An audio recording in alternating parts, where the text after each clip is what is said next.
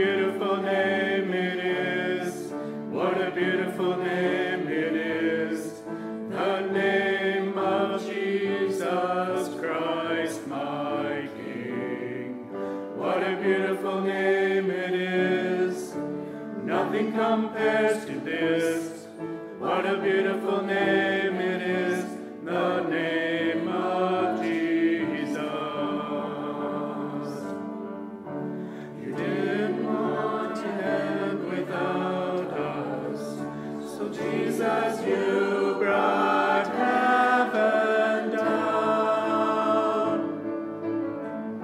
My sin was great, your love was greater. What could separate us now? What a wonderful name it is. What a wonderful name it is. The name of Jesus Christ, my King. What a wonderful name it is. Nothing compares to this. What a wonderful name it is. The name of Jesus. What a wonderful name it is. The name of Jesus.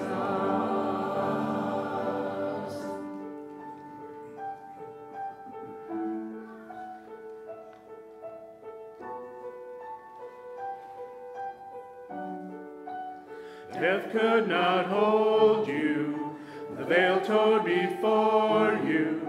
You silenced the boast of sin and grave.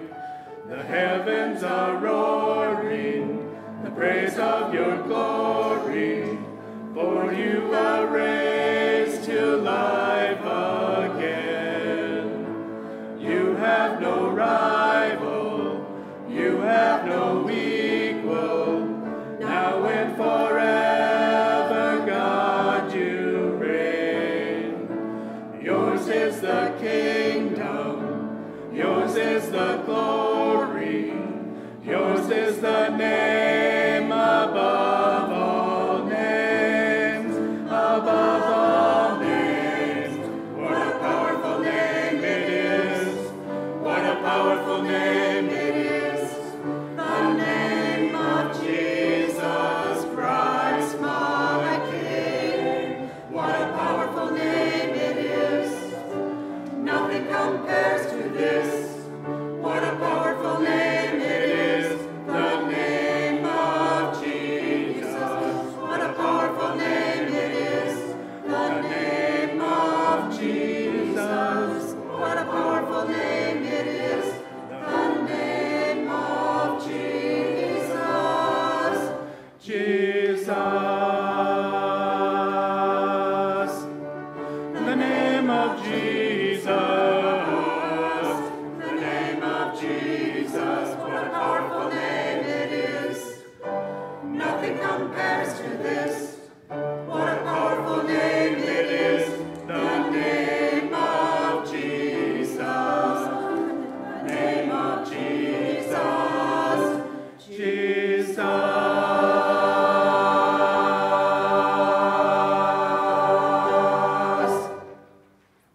Our first lesson is found in Acts 9, beginning with verse 1.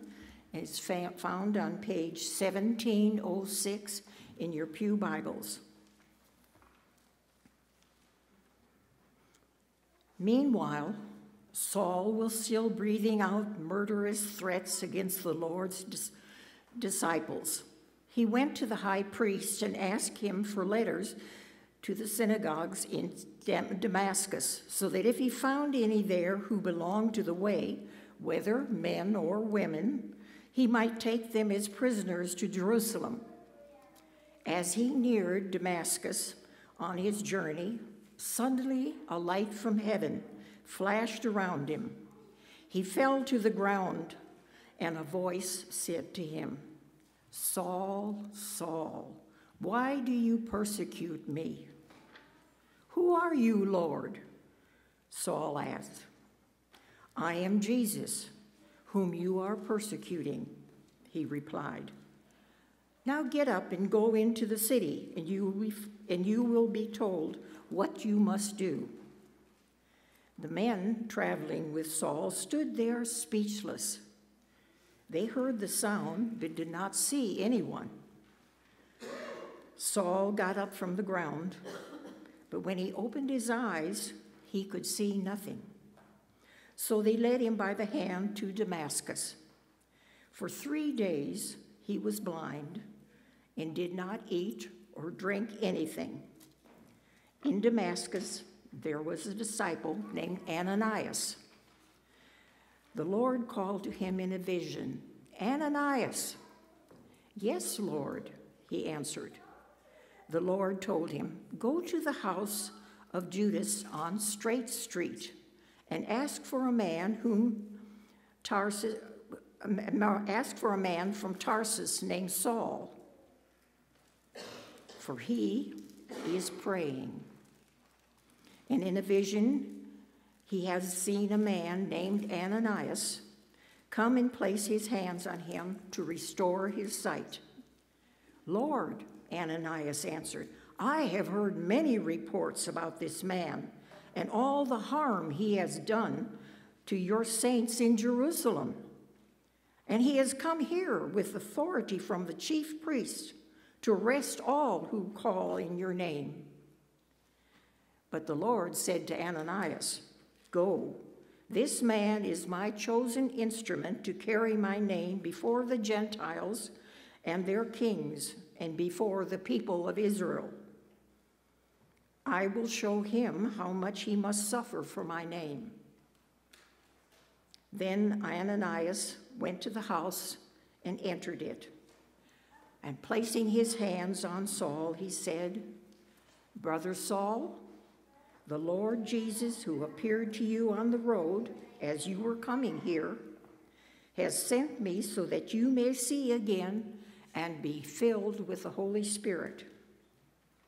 Immediately, something like scales fell from Saul's eyes, and he could see again. He got up and was baptized, and after taking some food, he regained his strength. Saul spent several days with the disciples in Damascus, and at once he began to preach in the synagogues that Jesus is the Son of God. Herein ends the reading of the first lesson.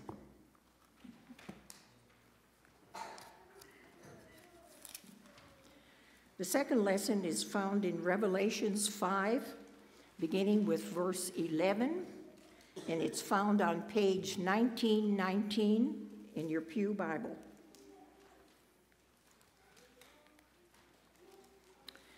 "Then I looked and heard the voice of many angels, numbering thousands upon thousands, and 10,000 times 10,000. They encircled the throne and the living creatures and the elders. In a loud voice they sang, 'Worthy is the Lamb who was slain, to receive power and wealth and wisdom and strength, and honor and glory and praise.' Then I heard every creature in heaven and on earth and under the earth and on the sea, and all that is in them singing, 'To him who sits on the throne and to the Lamb be praise and honor and glory and power forever and ever.' The 4 living creatures said, 'Amen,' and the elders fell down and worshiped." The word of the Lord. Thanks be to God. Thank you, Abby. Our gospel reading today comes from the Gospel of John, the 21st chapter. Glory to you, O Lord.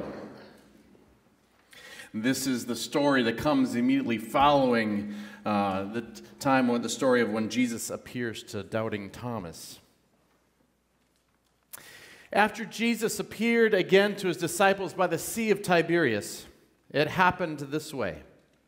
Simon Peter, Thomas called Didymus, Nathanael from Cana in Galilee, the sons of Zebedee, and 2 other disciples were together. "I'm going out to fish," Simon Peter told them. And they said, "We'll go with you." So they went out and got into the boat, but that night they caught nothing. Early in the morning, Jesus stood on the shore, But the disciples did not realize that it was Jesus. And he called out to them, "Friends, haven't you caught any fish?" And they answered, "No." Jesus said, "Throw your net on the right side of the boat, and you'll find some." And when they did, they were unable to haul in the net because of the large number of fish. Then the disciple whom Jesus loved said to Peter, "It is the Lord." As soon as Simon Peter heard him say, "It is the Lord," he wrapped his outer garment around him, for he had been taken it off, and jumped into the water.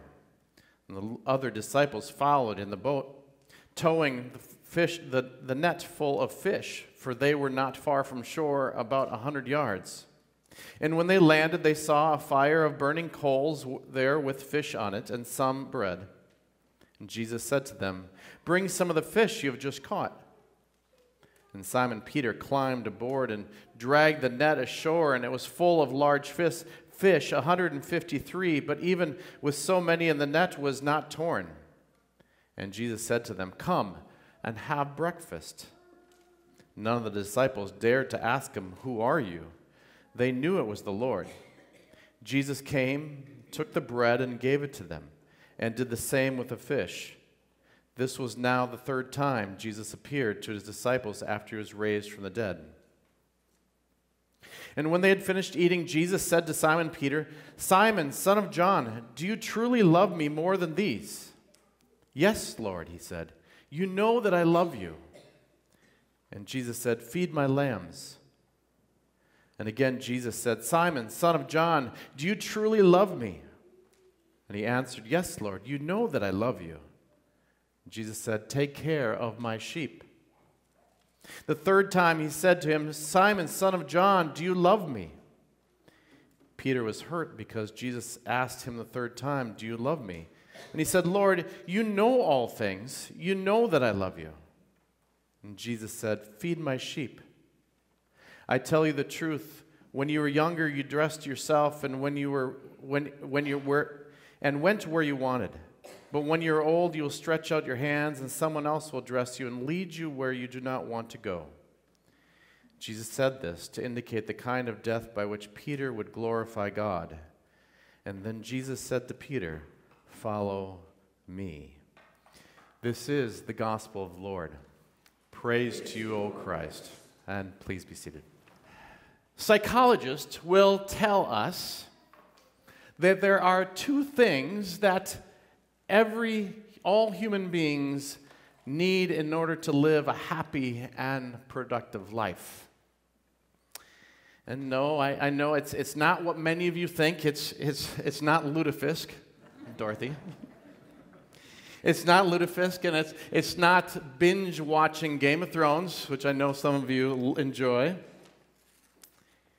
What we need is a sense of belonging and a sense of purpose.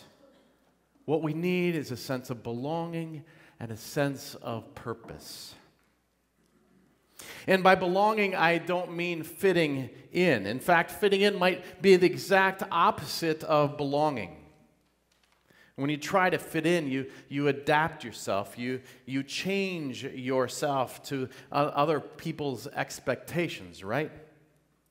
And we all know this. Most of us have been in that situation where we've tried to be someone who we are not just to fit in, because of either the expectations of others or of the social norms or other things. We are drawn away from being our true selves.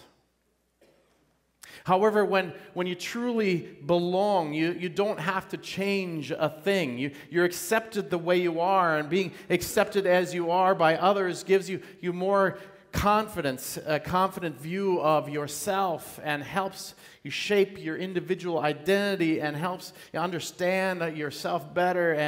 And we move, when we understand and we feel like we belong, we move into a direction that is more true to who we truly are.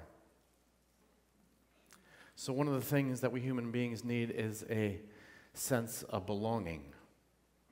The other thing is the need to sense of purpose. And a sense of purpose gives us a reason to get up in the morning, right? We need to believe that what we do matters. that we make a difference in the world, that we have value, and that our sense of purpose can drive our decisions and about the way that we spend our time and about the way that we spend our energy and things that we do and direct our financial resources. Believing that our life has meaning and value and purpose can motivate us and can help us face challenging circumstances with courage and perseverance. Because we know that our life's purpose is taking us someplace, that it's making a real difference. We need to feel like we belong, and we need to feel like we have purpose in our life. And in today's gospel reading, Jesus offers us both.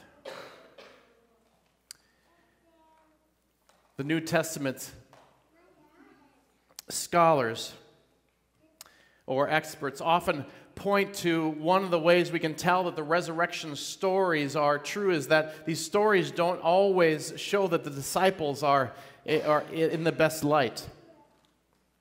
If the disciples of Jesus had made up this story, you'd think that they would have given themselves a more enlightened response to the news that Jesus has risen from the dead, right? Their own part in the story would have been more flattering or more heroic. And throughout the Gospels, we read about the disciples' inability to understand what Jesus is trying to do. They consistently don't get it. Their actions aren't always that flattering. They aren't always that enlightened followers that we would like to think that they would be after spending that time with Jesus and his ministry alongside him. But instead, we read about their disbelief. We read about their doubt and struggles. We read, especially in the readings in the last couple of weeks, and their failure on Easter Sunday to accept the women's eyewitness account as anything more than idle tale. Remember that one? They aren't even successful at their own trade, their own work. Namely, in today's reading, we see them spending an entire night out fishing, and for what? For nothing, for nada, for zilch. They get skunked. Failure again. And some of these disciples were expert fishermen. They were pros. This was their livelihood. And even so, after a long night of casting their net, they come up empty. But that's where their story begins to change. It's now morning in our reading, and it's early dawn, and they could see someone standing up on the shore, and there's this campfire, and they could tell that someone was cooking something on the fire. And now they aren't very far from shore, and the person cooking over the fire calls out to them and said, "Hey, you haven't caught anything, have you yet?" "No," they answer. "Well, try throwing your net on the other side of the boat." As we heard in our reading, and suddenly their net was full of fish.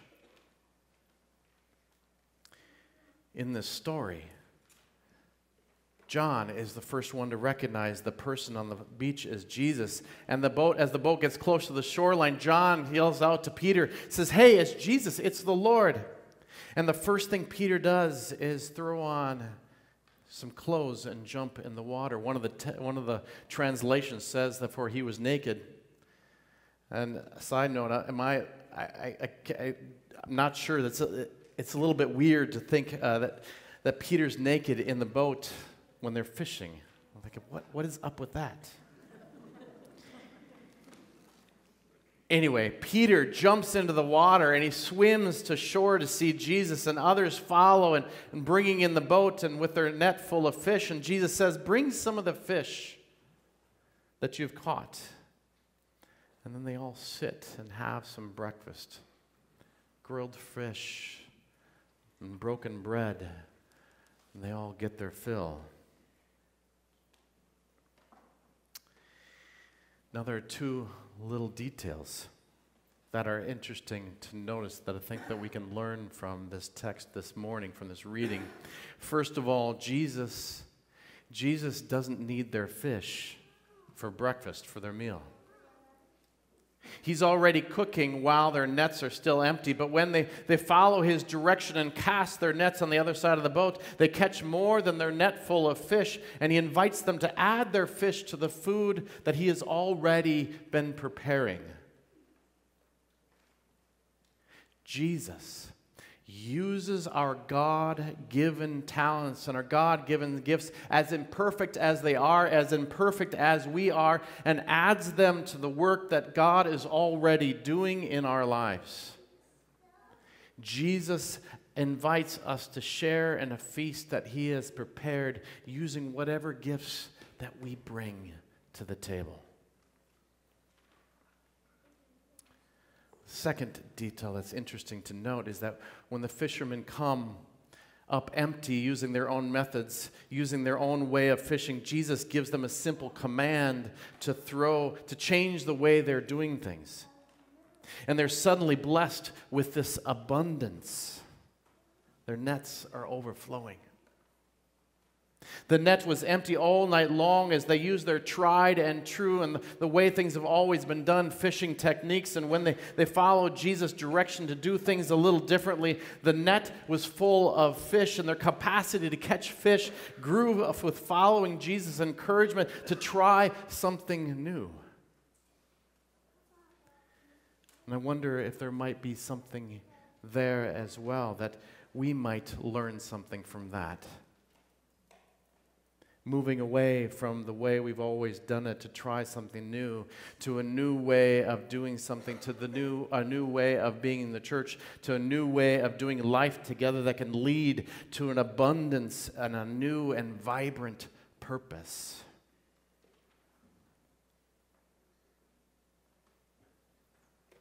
Back to the story. The story continues. And after breakfast, and Jesus and Peter go for a walk on the beach. And they have this conversation where 3 times Jesus asks, "Simon, do you love me?" And 3 times Peter answers, "Yes, Lord, you know that I love you." And each time Jesus responds with a command for Peter to care for his sheep. Jesus says, "Feed my lambs, tend my sheep, feed my sheep. Take care of my people," Jesus says. And if we pay attention, there's a connection between Peter's 3 denials in the broader story. Remember that before Easter? Before Jesus' crucifixion? Remember when Peter denies Jesus before his crucifixion? Peter denies knowing who Jesus is 3 times and the cock crows. Remember that? And we can see in the story the connection between Peter's 3 denials and these 3 vows, these 3 statements of commitment, of love and loyalty and devotion to Jesus that Peter gives him.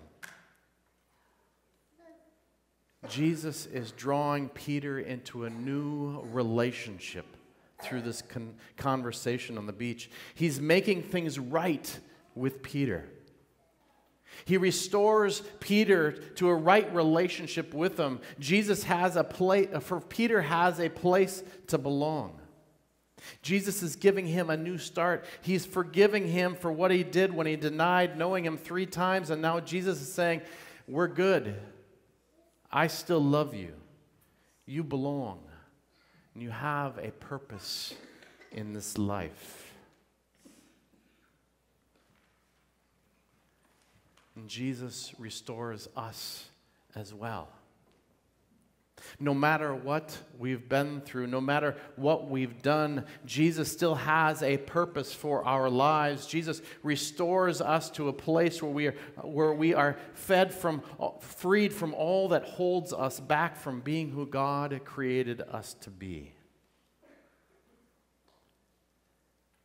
At the end of today's story, Jesus continues to instruct Peter, essentially saying, "This way of following me will be hard. This way of following me, it will be a difficult path. It won't be easy. It might make you uncomfortable. Some people won't like you for it. They may tie you up and carry you away. Following me in this way won't be popular, but I promise you it will bring you a sense of belonging and purpose in your life that is beyond anything else you could imagine. Peter, Jesus says, feed my sheep. And so today, people of God, for us here today, Jesus calls to us now. Jesus calls to us now saying, follow me.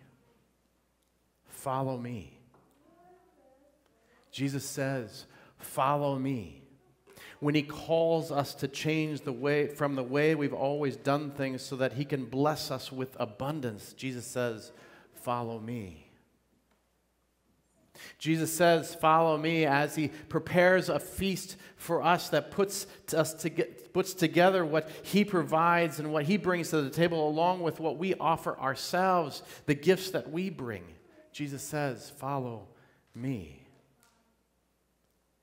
Jesus says, follow me into a closer relationship, into a deeper love, that no matter what mistakes or failures you've got going on in your life, all of it can be forgiven. All of it is forgiven, and all can be made whole. You are restored. You are made new. Jesus says, follow me. Jesus says, follow me into a relationship where we are restored to be who we truly are as a beloved child of God. We are no longer defined by our past mistakes and failures, or even by the expectations that other people put on us, and where we then can be freed of all of that in order to love and serve God's sheep, our friends, and our enemies.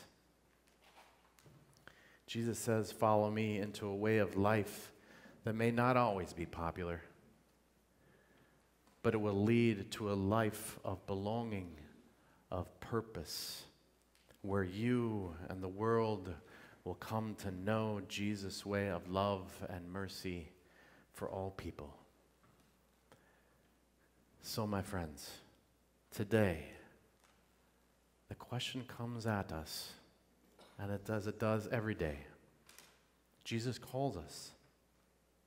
And the question for us is, will we follow? Amen. Christ is risen. He is risen indeed. Alleluia. Go in peace and serve the risen Lord. Thanks be to God.